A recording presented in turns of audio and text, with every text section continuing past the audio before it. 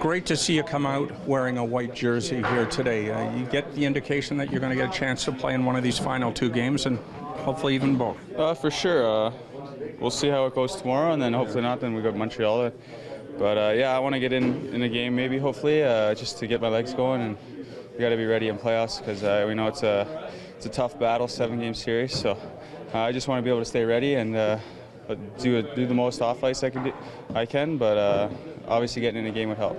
Talked with Matt Martin last week and about being professional and being a good soldier. They're all cliches, but you've had to actually live it. How challenging has it been come to work as hard as you do every day, just looking and hoping for a chance to get in the lineup? Yeah, it's tough some days, but most days it's good. The group of guys here is positive. All the vibes here are great. So yeah, it's hard not to be happy and positive. So I think the team and the staff around us have done a good job with keeping me positive and keeping me working hard. So it hasn't been too hard, but some days it's tough.